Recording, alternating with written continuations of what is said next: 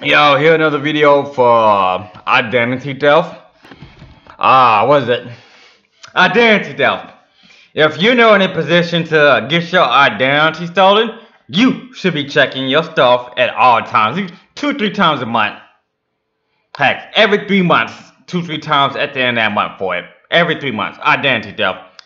If you're not making alignment, but you have a bad reputation, like with police and firms and all this stuff, identity theft. Check your records every time, at least 1 time a month, 3 times a month. Heck, some banking companies out there will give you that monthly credit report.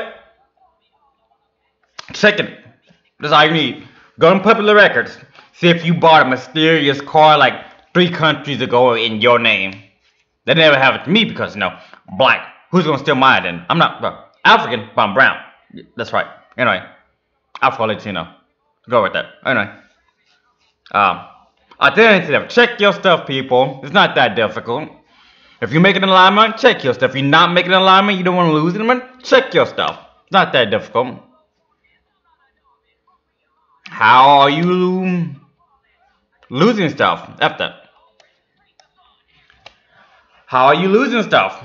Why are you losing stuff? Identity theft. Check your stuff. Most of identity theft for mostly within your social security. So if someone have a house, or you have a car, or you have a loan, identity theft. But like I said, this is also go to the section of tricks and scams as well. Make sure you go to more than one sources of when you check your identity. Don't go to the obvious. Go to the obvious. Like have those 2 sections off, because they might be the ones doing like selling your information to somewhere else. Check your stuff. Have a function on your stuff for anyone who will use your social security card or your ID, your face, identity theft, or your name. Check your stuff. It's not that difficult, people. If you're in the business of making a lot of money or not even making money, you should know you're in that range for identity theft. Don't worry about other countries stealing your identity, because as another country, like before you move to another country or leave to another country, check that country for your identity. Now, unless another country came to you, say you did this and you did that and you know you did do it, show me a video. Show this specs was on there. See this beard? Show it. See this hair? Show it.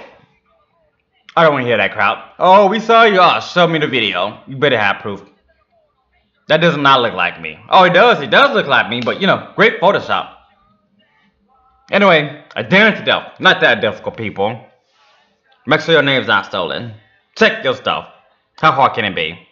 Heck, I don't even know why is it hard. Why is that hard? Okay. Why is it hard? Not that difficult, people. Unless you got like a doppelganger out there. But, stay away from skinwalkers and shapeshifters. They will steal your identity and fingerprints and DNA. Whatever. I'm out.